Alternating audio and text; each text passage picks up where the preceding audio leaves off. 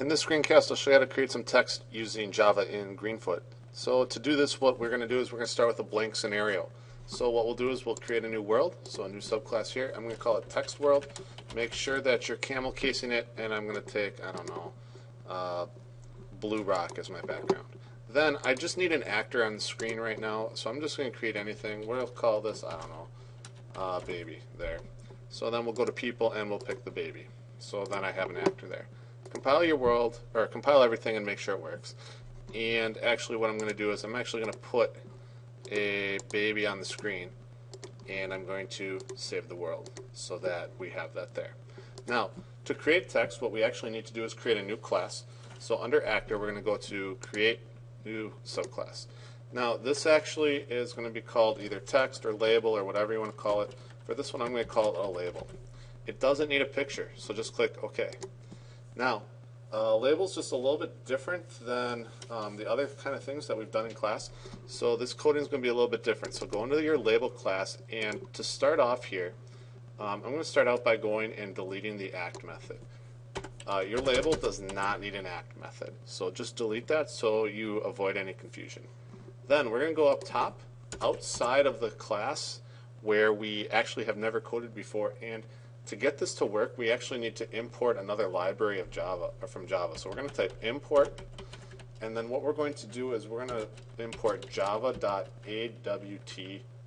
period, and then an asterisk, and then a semicolon. And what this is going to do is this imports color, so that we can work with color in our label class.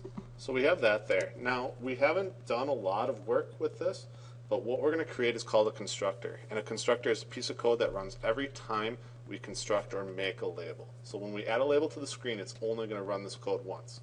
So to do this, we're going to start out by typing public and then label, capital L for label. It has to match the class name. And then in parentheses here, we're going to add string text. And that just means that we need to use a string field when we create this. Then we'll put a curly brace underneath, and I'm just going to add the second curly brace right away. Okay, constructors also are in yellow like methods, and what we're going to type here is Greenfoot image. So we're going to create a Greenfoot image called image. This is what it is, that's what it's named.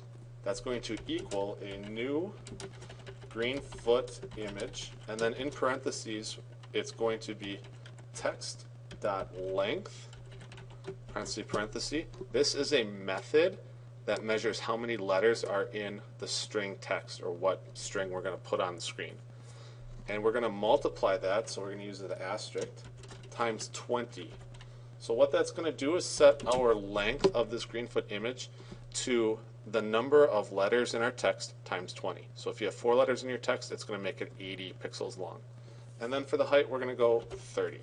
Now, these numbers right here, this height, that doesn't make your text any bigger, it just makes the image bigger, if that makes any sense. So don't really stress out too much about this number as long as your text shows up on the screen. Then on the next line, we're going to say image.set color. Okay, and then we're going to say color dot, and then there's a whole bunch of colors that Java can use. Just kind of stick with the basics for right now, and they have to be in all caps. So I'm going to do it in red. Just like that, and then semicolon the end of that line. Now the next thing we need to do is go to image.draw string. String is a string of text or words. So we want our image to draw the letters. And then what we're going to draw is the text that we're using up here. So we're just going to write text here. And then we're going to put 2 and 20. And that's just where inside the image we're going to draw that. And then the last thing we need to do is we actually need to set the image. So we're going to type set image, just like that. So that kind of takes care of our constructor. Then we need to create one more method that we're going to use later on. So we're going to go public, void, and then set text. And again, we're going to use that string text. We have to put this up here, this argument or this field up here, so that this method can work with it. Then again, it's a method, so curly braces here.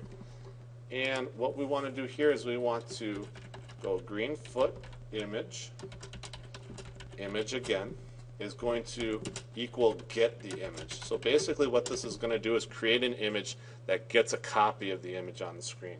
A little confusing, but not a big deal. Then we need to take the image and we're going to clear it. And then what we're going to do is we're going to draw the string again. So we can actually copy this from right here. Maybe I'm going to do that to save a little bit of typing. This set text is really like a little method that updates the text on the screen. So we're going to get the image, clear it, and then draw a new image and put it on the screen with our text that we're going to type in. Okay? If you've gotten this far and you compile it, you should have no syntax errors. If you have a couple, that just means you made a typo somewhere. Okay? That's our label class. Now, what we're going to do is kind of jump out back to the baby here because we need something to do something for our labels. So what we're going to do is go into the baby class and we're going to go real simple here. Well, let's put a field in here called counter. So we'll go public int counter, and that's going to equal 0. So our counter is going to start at 0. Then all we want our baby to do is to count up so that you can see how this label works. So we'll put in a simple if statement. If greenfoot.isKeyDown, and we'll use the space bar.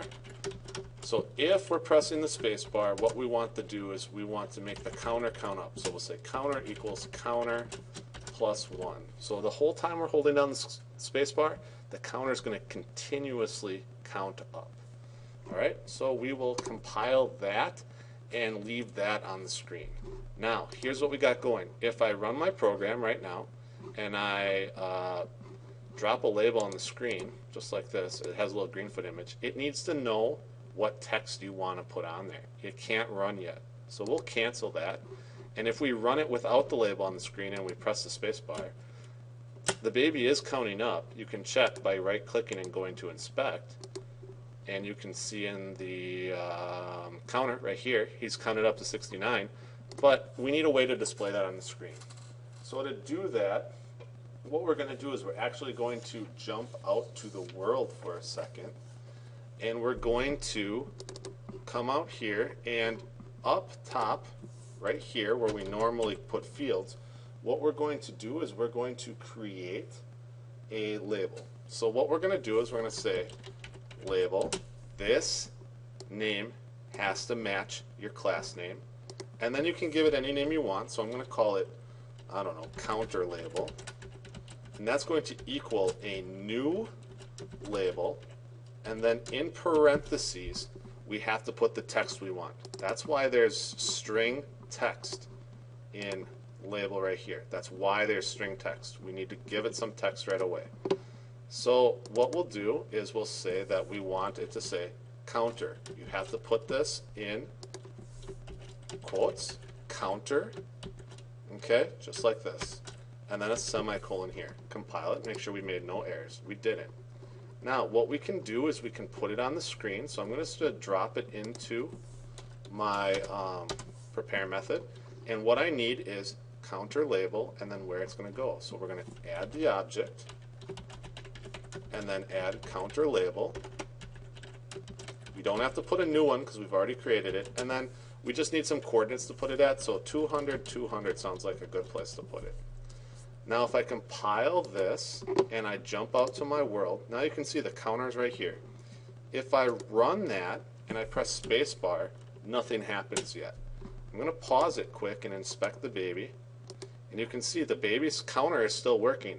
But we need a way to get the counter number over to this label here.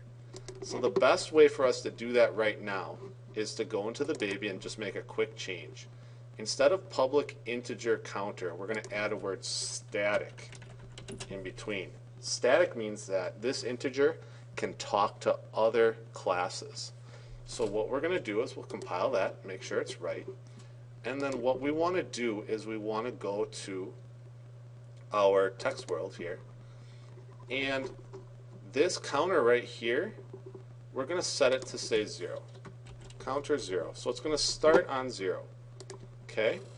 We still could run it and still nothing's going to happen because we haven't told the counter to update. Again, the best place to do that is in the text world So we're going to go down and create an act method in our world, because our world doesn't have one. So we'll say public void act. And what we want the world to do is update the counter for us. So what we'll say then is the name of our counter, which is counter label. We're going to say counter label, okay, dot set text. We're going to use that method that we created in the label class. And inside of there, what we're going to do is we're going to set the text by saying we want it to say counter, and then we're going to put a space here. And then what Greenfoot lets us do, or what Java lets us do, is we can use the plus sign and we can make it show the field from another place by adding the plus sign. That basically means put the number right next to the words counter right here.